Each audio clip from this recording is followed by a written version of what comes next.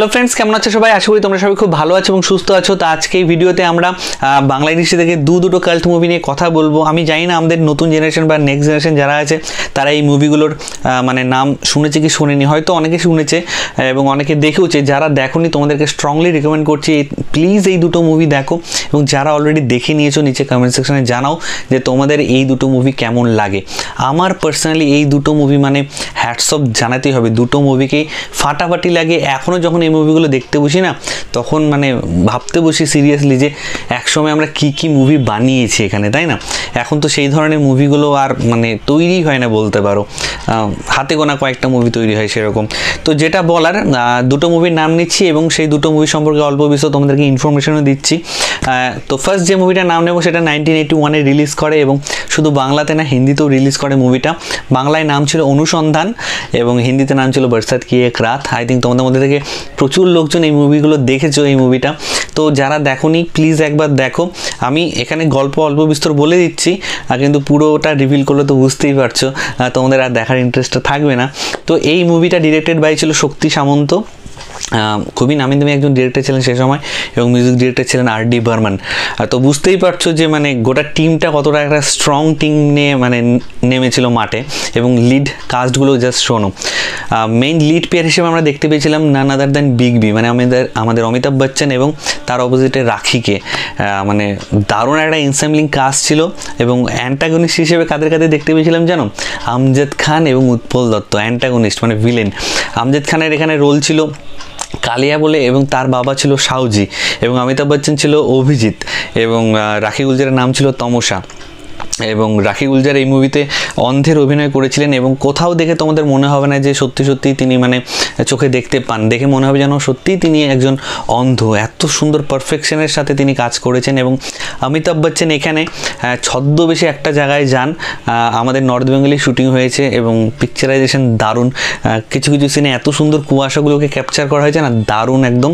এবং অমিতাভ বচ্চন ছদ্মবেশে সেই যে এলাকায় গিয়ে সেখানকার যত খারাপ লোকজন আছে, এই যে আমজাদ খান যে রোলটা প্লে করেছে কালিয়া বা উৎপল দত্ত, সাউজি, তাদের সাথে মেলামেশা শুরু করেন এবং তারা কি ধরনের ব্যবসা করছেন, কীভাবে তাদের সেখানে আধিপত্য চলছে, গরিবদের ওপর ওনারা কি ধরনের জুলুম করেন, সব তিনি মানে অমিতাভ বচ্চন বার করে নেন। এবং লাস্টে রিভিল হয় একটা মানে টুইস্ট আছে, সেই টুইস্টটা বলবো কি বলবো না ভাবছি, না বলবো না, তোমরা গিয়ে দেখে নাও। তাহলে যারা দেখোনি তাদের ইন্টারেস্টটা নাহলে এখানেই মরে যাবে। তো খুবই ভালো একটা মুভি, খুবই স্ট্রং স্টোরি লাইন আছে, এক ফোঁটা বোরিং লাগবে না, এবং গানগুলো এত সুন্দর না, এখনও যখন শুনি মানে বারবার শুনতে ইচ্ছা করে। Old is gold really. তো এটা ছিল আমার ফার্স্ট মুভি। সেকেন্ড যে মুভিটার নাম নেবো সেটা 1992-তে রিলিজ করে, এবং অঞ্জন চৌধুরী সে সময়কার একজন বিখ্যাত ডিরেক্টর, তিনি এই মুভির মানে গল্প বা সংলাপ এসব লিখেছিলেন, কিন্তু ডিরেকশন দিয়েছিলেন অভিজিৎ সেন। এবং এই মুভির কাস্টিংটা একবার শোনো। কাস্টিংয়ে আমরা বলিউড থেকে দেখতে পেয়েছিলাম ড্যানি ডেংজম্পা। আই থিঙ্ক তোমরা প্রত্যেকেই নাম শুনেছো, প্রচণ্ড ভালো একজন মানে অভিনেতা তিনি, এবং বলিউডে প্রচুর মুভিতে তিনি ভিলেনের রোল করেছেন। তবে এই মুভিতে 1992-তে যে মুভিটার আমি কথা বলছি, মুভিটার নাম হলো বাহাদুর। এই মুভিতে টাইটুলের রোলটা তিনি করেন, মানে পজিটিভ মেইন প্রোটাগনিস্ট এই মুভির ছিলেন ড্যানি, এবং তার সাথে সাথে শুভেন্দু ছিল, বিপ্লব চ্যাটার্জি ছিল, তাপস পাল ছিল। তো মুভিটার গল্পটা অনেকটা এরকম যে শুভেন্দু তিনি প্রচণ্ড মানে বড়লোক একজন, তার বাড়িতে তার ছেলের বউ, নাতি আছে, এবং আরও ফ্যামিলি মেম্বার অনেকে আছে, এবং সেই ছোট ছেলেটার দেখভাল প্লাস বাড়ির দেখভাল করার জন্য একজন লোকের দরকার হয়, এবং সেই লোক একজন পাহাড়ি লোক। সেই পাহাড়ি লোকের ক্যারেক্টারটাই মানে বাহাদুর, যার নাম সেটা হলো ড্যানি। এবং সেই ফ্যামিলিতে আসার পর কীভাবে সেই ছোট ছেলেটার সাথে, রাজু নাম ছিল তার সাথে কী করে সুসম্পর্ক গড়ে ওঠে, এবং সেটাকে বাদবাকি পরিবারের বাদবাকিরা কীভাবে নেয়, এই বাহাদুরের সাথে পরিবারের সকলে কী ধরনের আচরণ করে, বাহাদুরকে তারা আদৌ মেনে নিতে পারে কি পারে না। এবং ক্লাইম্যাক্সটা এত সুন্দর এই মুভিটা মানে বিভিন্ন ধরনের একটা জিনিসের কম্বিনেশন। এখানে ইমোশনাল জিনিসপত্র পাবে, এখানে কমেডি পাবে, যে একটা ড্রামা থাকে, একটা সোশ্যাল মেসেজ থাকে, সব কিছু এই মুভির মধ্যে আছে। তোমরা বাহাদুর মুভিটা প্লিজ দেখো। আমার তো মানে ছোটোবেলার দেখা ওয়ান অফ দ্য মানে মোস্ট ফেভারিট মুভি ছিল বাহাদুর। যখনই টিভিতে দিত আমি দেখতাম।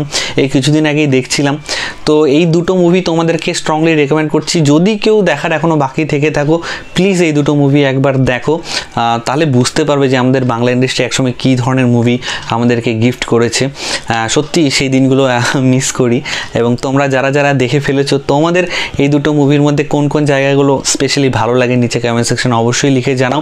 তো এই ভিডিওতে এইটুকুনি বলার ছিল। ভিডিওটা ভালো লাগলে লাইক কমেন্ট শেয়ার করতে কিন্তু একদম ভুলবে না। এবং তোমরা যারা যারা এখন ডিয়ার ফ্যামিলির সদস্য ওঠেনি, নিজের রেস্ট সাবস্ক্রাইব বাটন আছে সেখানে ক্লিক করে নেওয়ার সাথে সাথে আমাদের পরিবারের সদস্য হয়ে যাও।